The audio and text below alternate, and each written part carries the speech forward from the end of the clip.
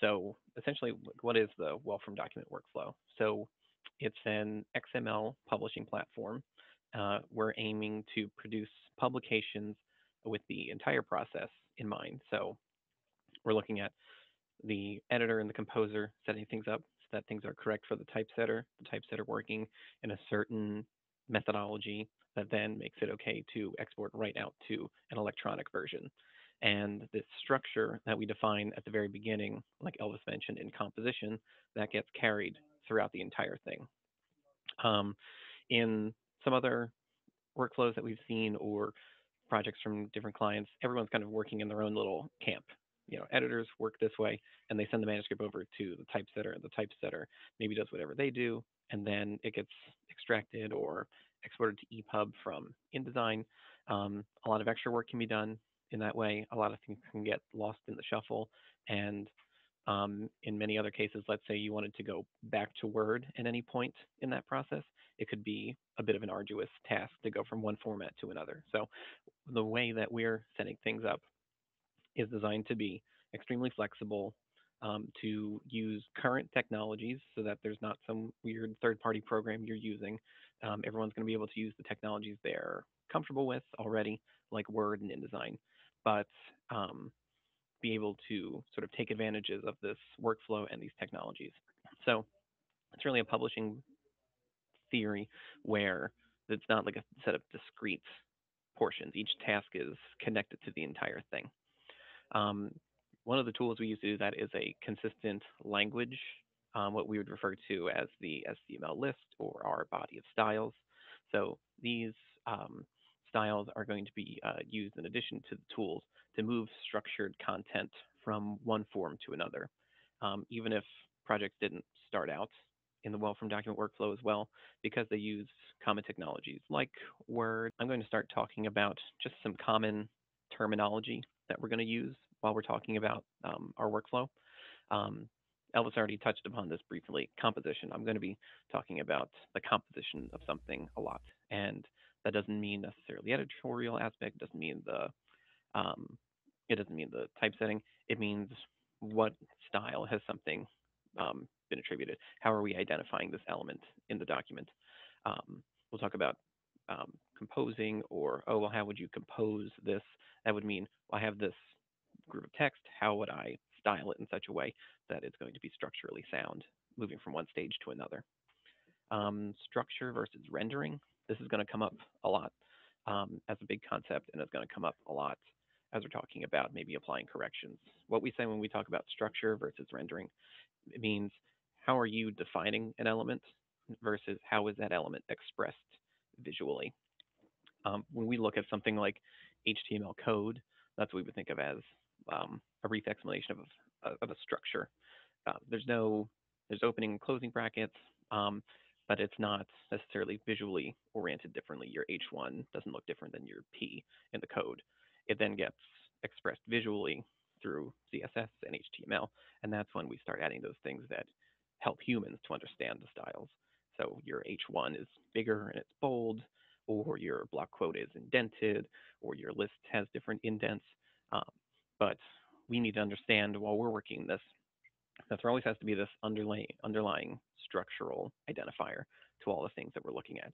If you are, in a real quick example, we have a character style. We're going to get a look at that in composition to identify italic text, just like you have I tags. And yes, Karen, that's a very good point. There is a glossary. So if anyone wants to look up a term, or if I'm using something, or later on you can't remember what it is, we did write up a glossary with all of our different terms, so you can take a look at that. Um, to get back to that example real quick, you have italic text. In that HTML example, it would be bracketed with I tags, and so it shows up in the correct italics or emphasis.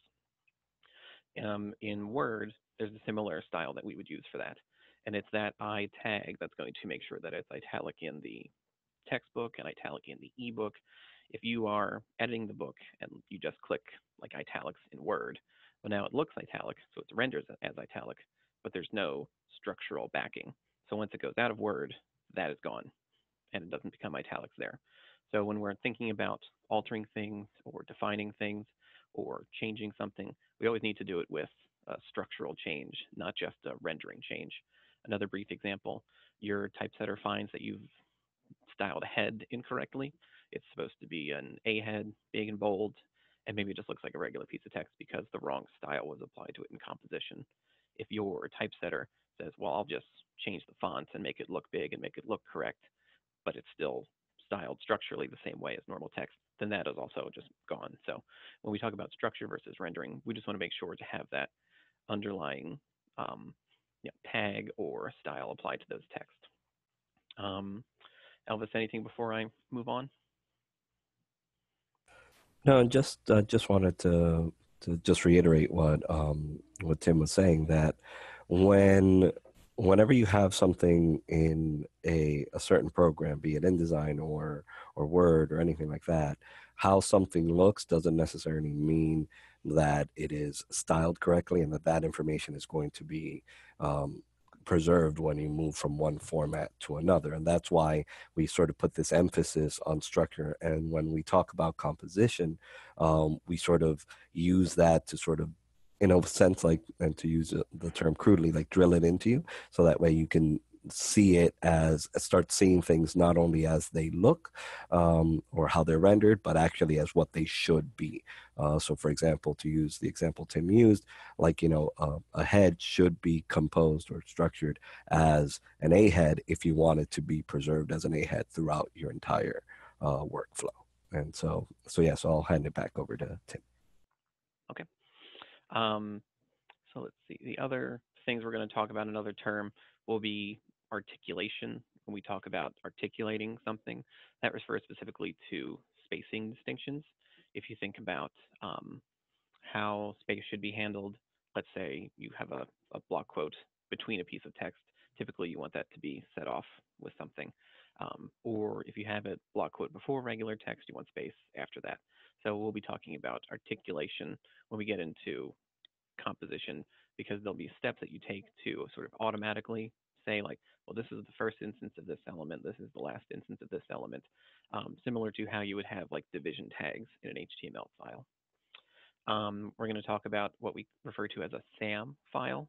So in addition to working with Word files and InDesign files and PDFs, there's going to be some Scribe-specific file types that we're going to see. One of those is called SAM. It's essentially like a brief HTML type markup, opening and closing tags, plain text. Um, we're going to use that in a lot of different stages. Um, SAM comes up a lot when we're looking at doing QC checks in our work. You're working in Word, then you do like a test conversion to run certain searches for things. Sometimes having it in this standard file, oh, thank you. Yeah, I didn't point that out. Yeah, SAM, Scribe abbreviated markup. Um, so we kind of run and do like a test conversion in these SAM files. They're very simple, just opening and closing tags. And then we'll refer to an SCML file, which stands for a Scribe Markup Language. So like you would have XML or HTML, we have SCML. It's very similar to a SAM file, uses the same format. It's again an XML file with opening and closing tags, but it's this more robust archivable version of the file. So it introduces things like metadata, identifying chapters with IDs or types of files with IDs. This is where we get linking as well. So if you were going to, let's say, typeset to an ebook and you have these things that say, like, as we see on page 3, well, that's where in the SCML file you start to introduce those links that go to page 3 in the electronic versions, be it HTML or ebook.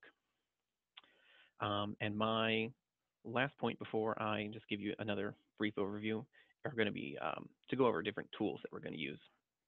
So the tools that we use in the workflow is the SCML list. That's going to be basically our style Bible for all of these things. At every point when you're working with our online converter, what we call the digital hub, it's going to check all the styles in your manuscript and take a look for, does this match up? If something doesn't match up to that SCML list, it'll alert your attention to it, because we want to make sure that every style that you use conforms to that list. There are several backup plans in case you accidentally convert something. It's not going to remove your text or delete anything, and it'll give you a lot of opportunities to say, like, hey, I found this non-SCML style, you should check it. But that's going to be our big tool to keep referring to. The SAI, which we're going to talk about a little bit later today, actually, that's a Word tool we developed. It stands for the Scribe Add-In. What that is it's almost like your kind of gateway to using the workflow in Word. It's a new tool that gets defined for PC people. You'll see it in your little Word ribbon. It includes ways to open and create new SCML documents. So loading our template, loading all our styles into your template. It includes the Word template. So we have kind of created a Word template that has all of our styles in it and certain renderings. Those renderings, like we talked about before, don't translate at all to how the book is going to look in the typesetting phase. It's just a tool for you to identify where a style has been applied. So your heads are going to be bigger than your main text. A lot of different character styles like italic and bold are going to have a certain color applied to them so that you can see when text has that style applied to it. So that's another aspect of the SAI. It'll have your ability to perform quality control checks, checking things like your note counts, checking things like your styles, and it'll also include a slew of editorial tasks that I don't know anything about because I don't edit things that Elvis is going to go through. And as he said, that's there for your convenience. If you find that it's helpful, you can use those editorial tools, but we're not trying to change the way people edit their books, just the way they style their books.